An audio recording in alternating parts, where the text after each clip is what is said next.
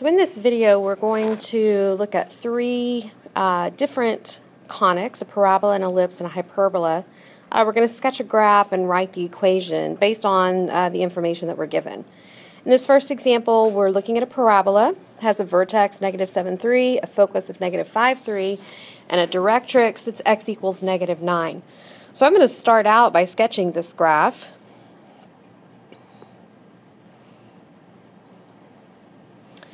And I'm going to say this right here, -7, 3. Our focus is at -5,3. So the focus would be right here, and the directrix is over here at x equals -9. So based on the positions of these points in this line, I can see that my parabola is going to be a horizontal parabola, and it's going to open to the right, like so.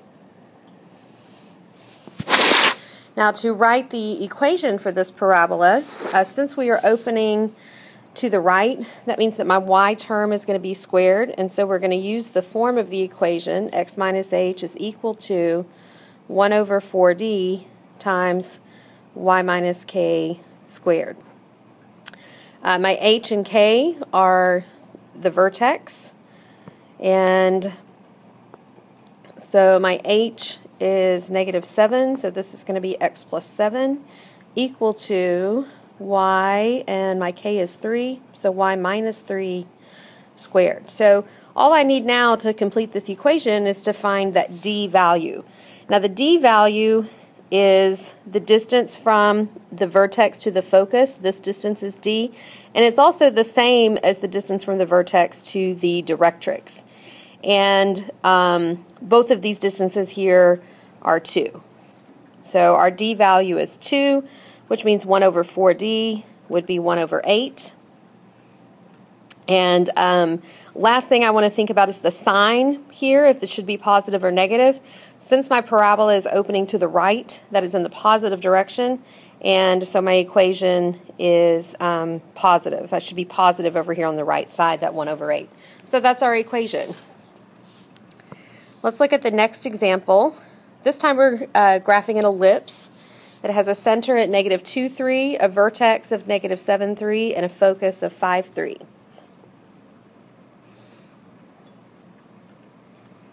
So I'm going to start with that center, -2,3. We'll put that right here. And then I have a vertex out here at -7 and a focus at -5. Okay, so we have a horizontal parabola here. If we want to get the other vertex at the end of the major axis, that's going to be 5 units away from -2, since this vertex is at -7. My other one would be over here at 3.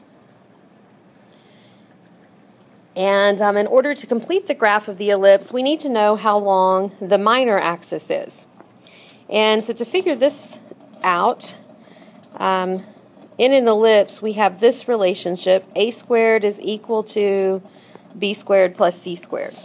The a squared, that's going to be the distance from the center to a vertex on the major axis. This is going to be a. The c squared, that's the distance here to the focus, that's c. And then b, that's the distance that we don't have right now, but that's going to be the distance from the center to the vertex of the minor axis. So we can solve for that value because we do have a and c. My a is 5, so I've got 5 squared equals b squared plus, and my c value, distance from the center to a focus, is 3. And so 25 equals b squared plus 9, b squared is 16, and b is 4. Sorry about that, that's my coffee pot telling me the coffee's ready. And so if that b value is 4, that means that our ellipse is going to go up as high as 7 and as low as -1, maybe right here. And so there's the graph of our ellipse. So now we need an equation. Our equation is going to be in the form of x minus h squared over a squared, and the a goes with the x because our ellipse is going horizontally, plus y minus k squared over b squared is equal to 1. That's our formula for this equation. And so my center is at negative 2, 3, so I have x plus 2 squared and y minus 3 squared. And my a value is 5, so this is going to be over 25. My b value is 4, so this is going to be over 16. And that's our equation for this ellipse. Last example is a hyperbola. So we're going to start with the graph. We have a center at 3, negative 2. Center of our hyperbola. We have a vertex at 3, negative 7. And then a focus at 3, negative 9. So based on that information, I can see that this hyperbola is going to open up and down. But in order to complete this graph, again, we need that b value. We have the a value, which is from the center to a vertex. This distance is going to be a. We have the c value, which again is the distance from the center to the focus, c. But we need the b value to complete our equation for the hyperbola. With hyperbolas, the relationship is c squared is equal to a squared plus b squared, because in this case the c is going to be the longest value, as opposed to with the ellipse where the a was the longer value. So my c value here is 7. So 7 squared is equal to, my a value is 5. 5 squared plus b squared. So 49 equals 25 plus b squared. And b squared is 24. B is the square root of 24, which could be simplified. We're just going to leave it in that form because we're going to square it anyway when we write our equation. So to finish sketching this, this graph, if b is the square root of 24, that's pretty close to 5. And so from 3, that means we're going to go out to almost 8. I'm going to mark 8 here, and we'll just go just short of that. And then we're going to go out to almost negative 2. Just short of that. Now remember with the ellipse, this is a hyperbola. With the hyperbola, we sketch this box. Oh, sorry, from the center we need to go up 5. So let's see, we're at 2. That's going to put us up here at 3.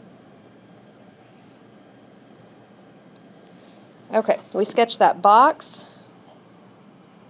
I am really not symmetrical here at all, but we're going to go with it.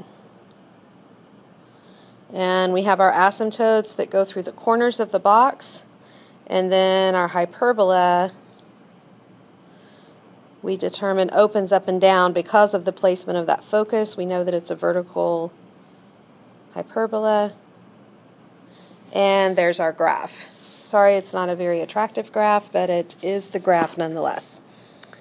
And the last thing we need to do is write this equation. Now, since it's opening up and down, that means that my y part of the equation, that's the part that's going to be squared. So my equation is going to be in the form y minus k squared over a squared minus, remember hyperbola is the one that has the minus, x minus h squared over b squared equals 1.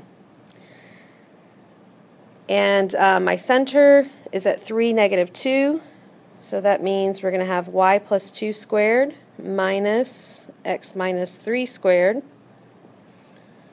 And my a value was 5, so this is going to be over 25. And the b value was the square root of 24, And if I square the square root of 24, then we get 24. And so there's our equation for this hyperbola.